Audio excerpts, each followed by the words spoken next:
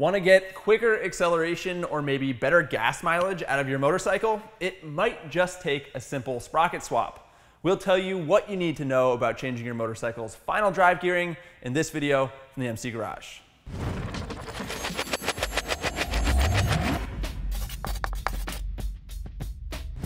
When we talk about gearing, we're referring to the final drive ratio, which you get by dividing the tooth count on the rear sprocket by the tooth count on the front or countershaft sprocket.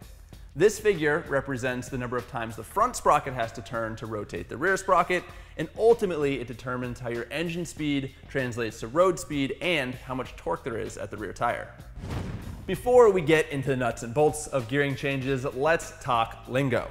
When someone refers to a bike's gearing as being tall or high, that means you're going to have a higher top speed, but at the expense of outright acceleration. If someone says a bike's gearing is low or short, that means you're going to have really brisk acceleration, but at the expense of your top speed.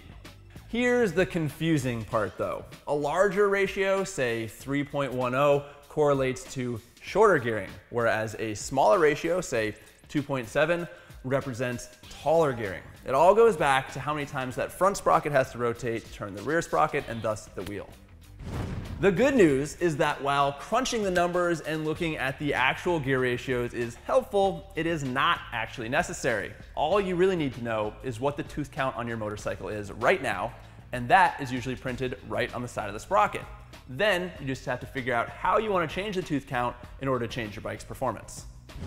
If you want better off-the-line acceleration, say because you ride a small displacement bike or you ride predominantly in the city or on really tight canyon roads, you're going to want to lower your gearing by either reducing the tooth count on the front sprocket or adding teeth to the rear sprocket.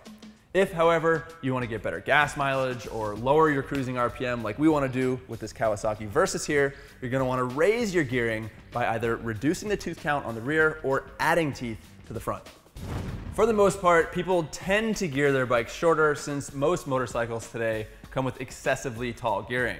But even if the gearing on your bike feels like it's way out of line for the way you ride, the reality is you're probably not going to have to make a big gearing change to notice a big difference. In general, folks are going to change the front sprocket by 1, maybe 2 teeth, and then alter the rear by say 2 or 3 teeth max. Big pie plates like this honkin' 53 toother here do exist, but the only people you're going to see using them are stunters or hill climbers. If you change your bike's gearing even by just 1 tooth, you're changing the sprocket diameter, so you're going to need to readjust your chain. Now, most gearing changes of just a tooth or two can be accommodated for by the adjustment at the swing arm, but you don't want to screw with your bike's wheelbase too much, and if you go with a big sprocket, you're probably going to find that you need a longer chain. Also, if you've got a fair amount of miles on your current drivetrain components, it's a good idea to replace everything as a set so that it wears evenly. Throwing a new sprocket at an old, worn-out chain is going to chew it up in a hurry. Another thing to consider when changing your bike's gearing is how it might affect your speedometer. Most motorcycles register speed off the transmission, so if you adjust the final drive gearing, you're going to throw off the calculation that the ECU is doing. If you've got an older motorcycle with a cable-operated front wheel speed sensor, you should be in the clear, but otherwise you might want to consider getting a speedo healer or a similar calibration device. Now, if you are on a budget or you just want to experiment to see how a gearing change is going to affect your bike's performance, the cheapest and easiest thing to do is to replace the countershaft sprocket.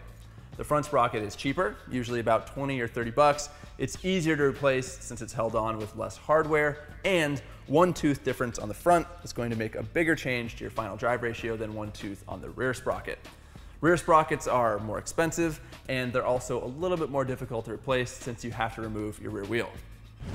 Finally, when it comes to buying replacement sprockets, you can go the OE route, which is probably going to be a stamped steel affair, or you can turn to the aftermarket where there's a variety of aluminum and steel sprocket options. Aluminum is a lot lighter, but it doesn't have great durability, so it might not be a good option for street riders that are going to log a lot of miles.